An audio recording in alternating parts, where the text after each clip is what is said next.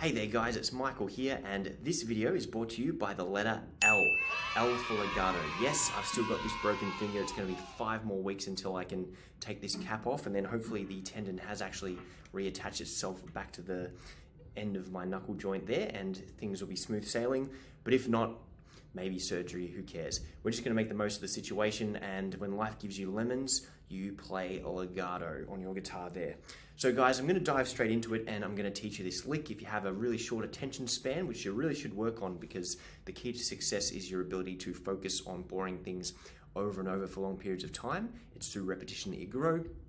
But if you have a short attention span, I'm going to dive right into teaching you the lick.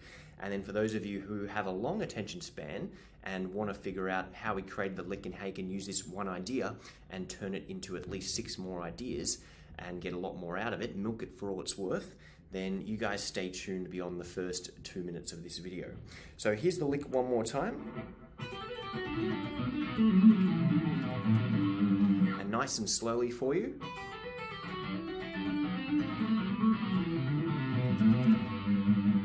So what I'm doing on string number 1 is I'm playing fret 7, I'm pulling off to fret 3, hammering onto fret 5, hammering onto fret 7, pulling off to fret 5, pulling off to fret 3. So it's a 6-note 1, 2, 3, 4, 5, 6, a 6-note fragment. And what you need to do is work on that in isolation. 7, 3, 5, 7, 5, 3, 7, 3, 5, 7, 5, 3. Now, when you play it on on a single string, it sounds very Malmsteeny. It's like that neoclassical Alberti bass kind of pattern. We're doing it on 1 string. Then we do the same frets on string number 2. So we're kind of doing the top of a Locrian mode shape, if you know your 3-note per string shapes. If you don't know them, I'll do a video on them shortly. Then we've got 7, 4, 5, 7, 5, 4. On string 3, the same thing, 7, 4, 5, 7, 5, 4 on string 4.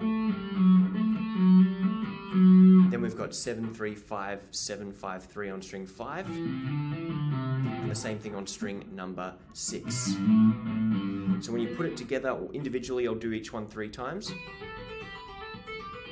You probably need to practice it for a fair while. Just building up the legato speed and fluency there, and the same thing on the 2nd string. Now normally I have the side of my thumb, I'll show you up close, resting on the strings below or above, depending on how you think about the guitar, above the ones that I'm picking, and I have my 2nd finger come and touch the strings below, so that as I do this legato, I'm not going to get all the extra string noise if I accidentally touch the other strings. My middle finger's a bit rubbish from not being used at the moment, so I'm only using the thumb to mute. But I've got string number 1, same thing on string number 2, same thing, string number 3, 7, 5, and 4, same thing on string 4, string 5, we're back to 7, 5, and 3, string number 6, we're on 7, 5, and 3. One more time, slowly all together.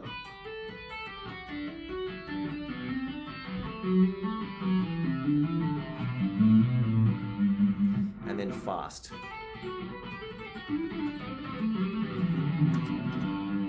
So it's got quite a big stretch, and if you're really struggling with the stretch, you can come up to essentially fret 12 and fret 8.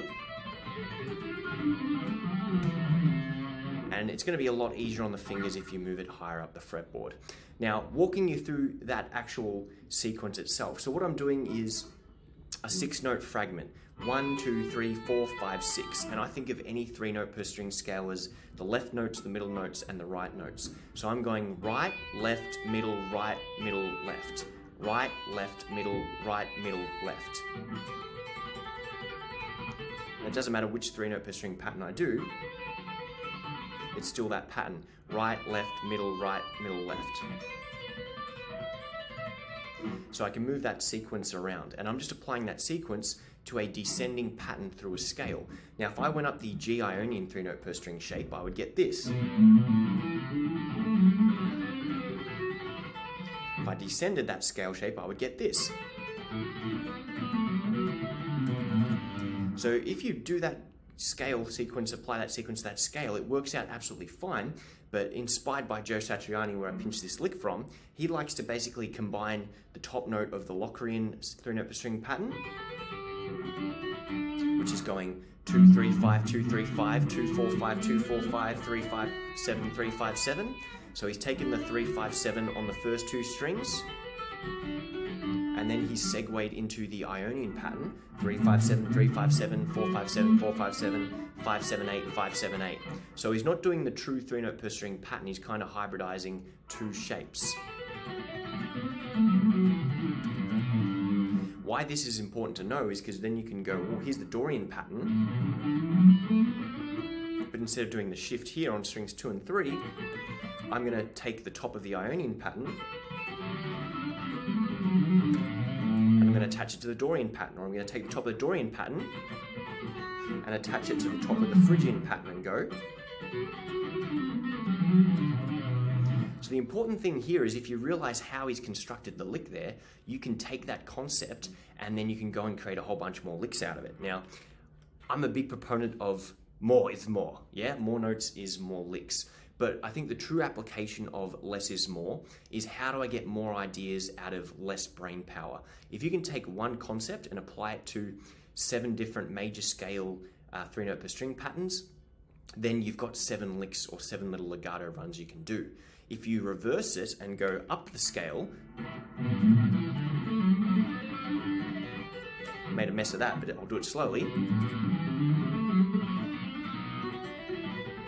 then I've got 7 more patterns. So I've got 14 essentially licks out of one idea. And if I shift that to harmonic minor, then I've got another 14 possible combinations. If I shift that to melodic minor, I've got another 14 possible combinations. So 3 times 14, what do we got? Like 41 or something, 42. 42, you get 42 licks out of one idea just by moving it through 7 different shapes of the major scale modes and the 7 different harmonic minor scales and the 7 different melodic minor scale patterns. And then of course, if you invert the pattern, you can do things. So theme and variation, but that's a topic for a whole nother video. But anytime you learn a lick, don't just learn it in isolation. Think, what can I do to get more out of this and really squeeze it for everything it's worth? Anyway, guys, that brings us to the end of the video. Hope you enjoyed this short, sharp version. If you did, leave a comment below. If there's something you want to learn about, just tell me what you want to learn. I will personally respond to every single comment. Comment, hey, I'm having problems with this. How do I fix it? And I'll do a personalized video for you, or I'll just make a lesson here on YouTube. So I want to help out, guys. Thank you so much. If you found it helpful, like and subscribe, and we'll see you in the next video. Cheerio.